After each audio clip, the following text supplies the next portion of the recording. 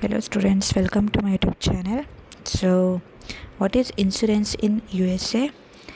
Let's see its introduction. What is insurance in USA? Insurance in the United States refers to the market for risk in the United States, the world's largest insurance market by premium volume.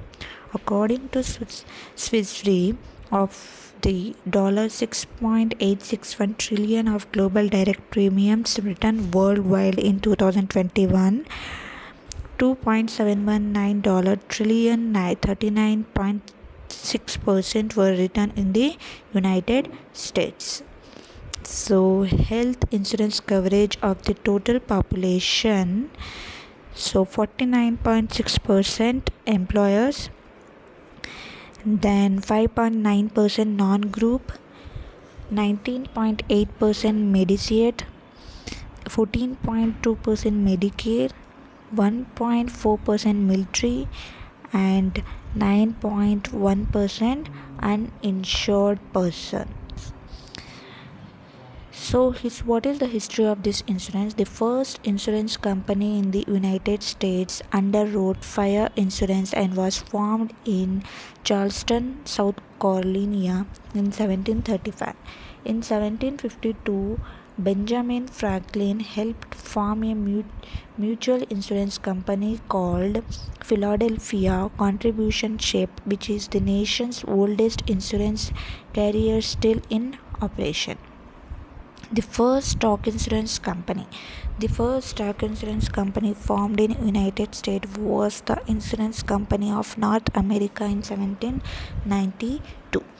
From an industry dominated by a small local single-line mutual companies and member societies, the business of insurance has grown increasingly towards the multi-line, multi-state, and even multinational insurance conglomerates and holding companies. So what is the regulation of this insurance? State-based insurance regulatory system. Under the state-based insurance regulatory system, each state operates independently to regulate their own insurance markets, typically through a state department of insurance or division of insurance. The state regulatory system has been described as cumbersome, redundant, confusing, and costly. The NAIC acts as a forum for the creation of model laws and regulation. Each state decides whether to pass each NAIC model law or regulation, and each state may make changes in the enactment process, but the models are widely, albeit somewhat irregularly adopted. Then federal regulation of insurance. The idea of an operational federal character was first raised after a spate of solvency and capacity issues plagued property and casualty insurers in the 1970s. In 1979 and the early 1980s, the Federal Trade Commission attempted to regulate the insurance industry, but the Senate Commerce Committee voted unanimously to prohibit the FTC's effort. The Dodd-Frank Act also establishes the Financial Stability Oversight Council, that is FSOC, which is charged with monitoring the financial services market, including the insurance industries, to identify potential risks to the financial stability of the United States. Organizations. Admitted versus surplus. An important artifact of the state-based insurance regulation system in the United States is the dichotomy between admitted and surplus insurers. To relieve insurers and brokers of the tedious and time-consuming chores, many states now maintain export list of the risk that the state insurance commissioner has already identified as having no coverage available whatsoever from any admitted insurance in the state.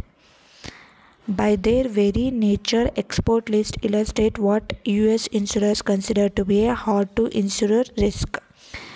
Although surplus line insurers are still regulated by the state in which they are actually admitted, the disadvantages of obtaining insurance from the surplus line insurers are that the policy will usually be written on a non-standard form, and if the insurer collapses, its insured in states in which it is non-admitted will not enjoy certain types of protection available to insured in the state in which the insurer is admitted. However, for person trying to obtain coverage for unusual risk, the choice is usually between a surplus line insurers or no coverage at all. So stay tuned for more videos. Thanks for watching. Bye bye.